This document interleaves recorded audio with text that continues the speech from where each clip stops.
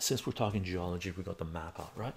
Here, I've done a lot of work with groundwater contamination, by the way, tremendous amount of work. In the 90s, I mapped out groundwater contamination plumes and stuff, right? So we would go to areas, right, and have geophysical equipment out there, a lot of electromagnetics, because contaminants have ions, free floating ions, and they have a charge. So when you use electromagnetic methods, EM methods, right, what that does, you have a transmitter and a receiver, and the pulse, the transmitter sends a signal into the ground, and if there are ions, free floating ions in the ground, as we talked about with the Earth's magnetic field, if you have ions, right, then if you send a magnetic field through it, right, electromagnetic field through it, it will respond, right? So what you do, you zero the instruments when there's nothing, right? You get it back from the factory, or you buy brand new, and you have to go somewhere to zero it, right? And then you go through and you map out contaminants, plumes, right? So that's the way you can find contamination in the ground if it's coming from one source, right? But if all the whole area is contaminated, it's very hard to get a background reading to zero the instrument, right? That's one thing that you have to keep in mind. The other thing you have to keep in mind is the earth. The earth, let's do green. The earth, actually, let's do blue. No, let's do green. So check this out. So here's the earth. Are we doing a little diversion again? We need something bigger. Let's do this. Okay. Apologies if I'm not reading the chat. Just might as well talk about this, right? So here's the surface of the earth, right? That's the surface of the earth. This is us, right? Here's the explosion, right? And this thing goes up to the stratosphere. It spreads over hundreds of kilometers, right? So on the earth here, you have water. Let's assume this is a water body, river, lake, or something, right? We'll put little things on it so there's water there, right? Liam, thank you very much for the follow. You got cattle, right? You got little cows, little livestock eating grass, right? Eating grass. Okay. What else do we have here? We got fruit trees, right? We got fruit trees. We got crops, right? We got crops. From what I understand, in Ohio and the surrounding region, there's lots of corn and soya being grown, right? And corn and soya are used in everything, right? All of this plume covering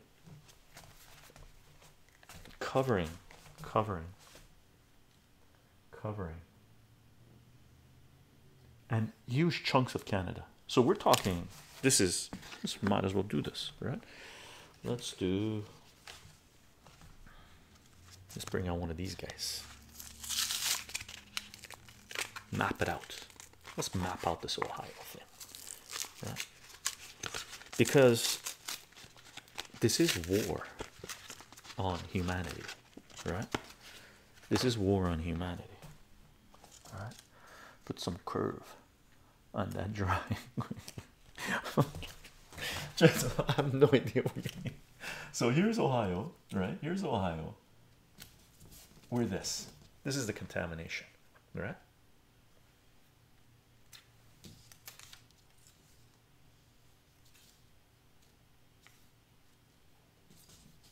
This is a contamination, right? Do I have that right? Approximately, right? Because parts of it went up to Montreal and stuff, right? The plume, and this is gonna disperse, right?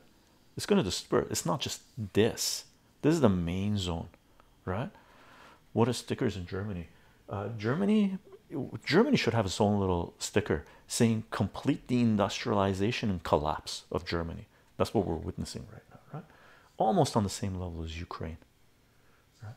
But this is the contamination main, and this is going to disperse. So there's going to be contaminations all over the place here, right? So, and homes. Don't forget homes. People's homes. We got homes here, man. We got homes. People's homes, right? Homes, schools, right? homes and schools, right? Right. All of this is contaminated on the surface. All of it. All of it. The air you breathe is contaminated. The air you breathe is contaminated, right? All of it. This is from someone. I did 10 years of environmental work, right? 10 years of environmental work. Okay. All of this is contaminated. I would not touch, drink any of the surface water. I would not eat any of the surface fruit, vegetables. I will keep my pets indoors. Okay, indoors. Okay.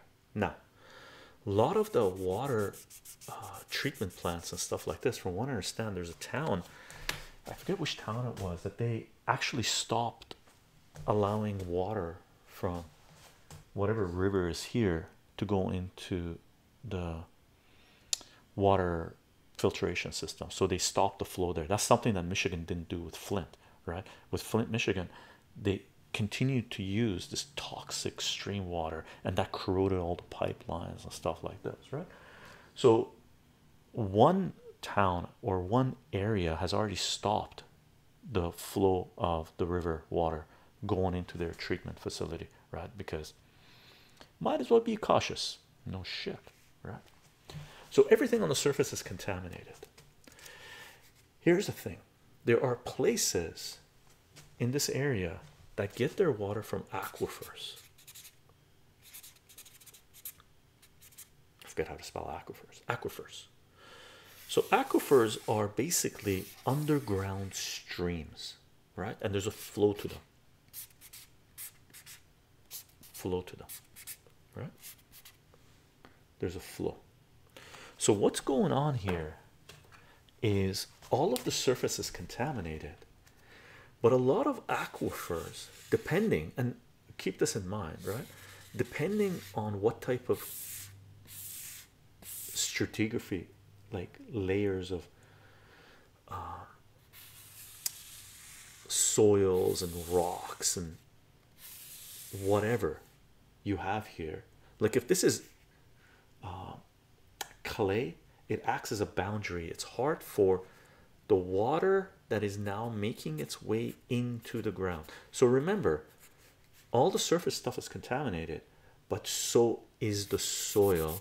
For topsoil, you need topsoil. Topsoil is actually the depletion of topsoil on Earth is a major problem. Okay, because once you don't have topsoil, you can kiss goodbye your agriculture, you can kiss goodbye your fruit trees, you can kiss goodbye your livestock, right? Because you need livestock. If you're not feeding them inside industrial, right, you need them to eat grass, right? Now again, apologies gang if I'm not reading the chat. So the topsoil is contaminated, and what happens as it continues to rain, right? If it's raining, and it's going to rain, the contamination slowly makes its way down into the ground, right? Depending on what they hit, they may not penetrate in certain areas. However, the aquifers get their water supply, the water that's coming through here, in different locations, right? So for example, this aquifer is not necessarily, let's say, 100 meters below here or 50 meters below here constantly throughout the whole region. Sometimes the aquifers go up, just like the stratigraphy, right? The layers of whatever you have goes up, comes to the surface. Sometimes it comes to the surface, it hits a lake, right? So the source for an aquifer might be a lake. Okay, so if this is water, let's assume this is a lake, a deep lake. This might be the source of an aquifer that is making its way down from there, right? Or an aquifer that comes up and just touches it, and a little bit of that just replenishes the aquifer, and the layer keeps on going this way again, right? I am 20xx, thank you for the follow, right? So it goes like this. So this aquifer may have its source somewhere down further downstream, right? So oh good, very nice. So people who are getting water here, right, might have access to an aquifer which its source is over here, right? Lucky for them for now, right? People who get water here, maybe outside of the toxic zone, might get their aquifer replenishing from a lake here.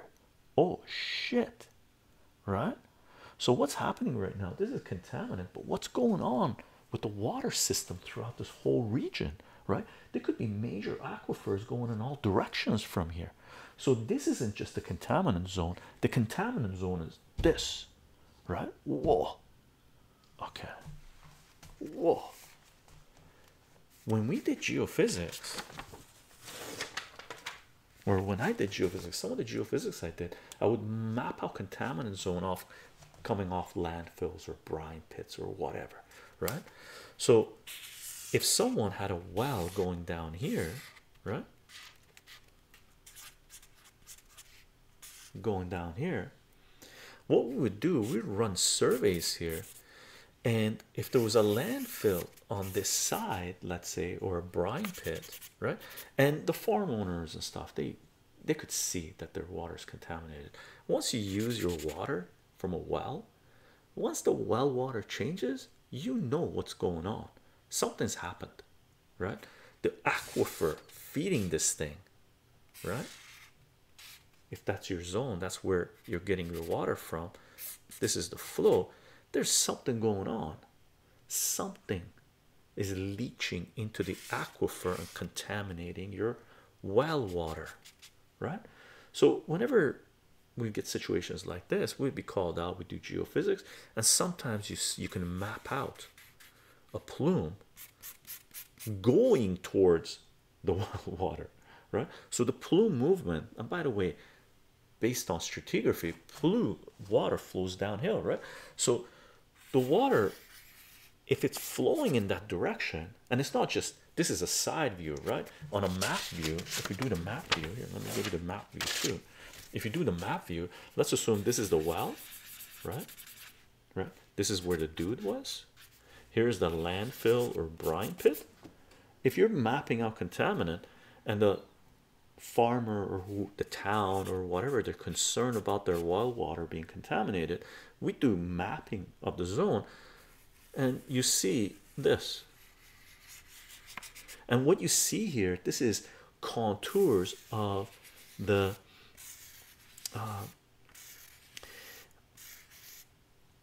what do you call it? I forgot all the terminology for this stuff, electromagnetic stuff, right? Where you see this would be like a hot, very lots of contamination, lots of ions, and this is less because it's leaching out. All of a sudden you go, oh yeah, your well's inside the contaminant plume. Oops. Family drinks from that, cattle drinks from that. This is used to water the fields. Oops. Oops. Oops. Oops. Shit. Right? Now this might take a few years for all of it to leach out, continue, right? When you have a landfill like this or a brine pit like this, it's a constant feed. It's a constant feed of contamination going into the plume, right? An event like this is a one-time event, right? Hopefully it's a one-time event, and once all that contamination has filtered through, then hopefully the system, the environmental system, will clean itself out, right? Will clean itself out. However, during that period, in this period, who knows how long it's going to take for this contamination to work itself out through the system, right? That might take years, months. And how far down? Like if people are being poisoned here, and if the contaminant is getting into the aquifer system, because aquifer system, sometimes the flow is fast, sometimes it's slow flow, right? How long is it going to take to hit North Bay, let's say, right? If they're getting their water from the deep aquifer, large aquifer that's being fed from this location, right?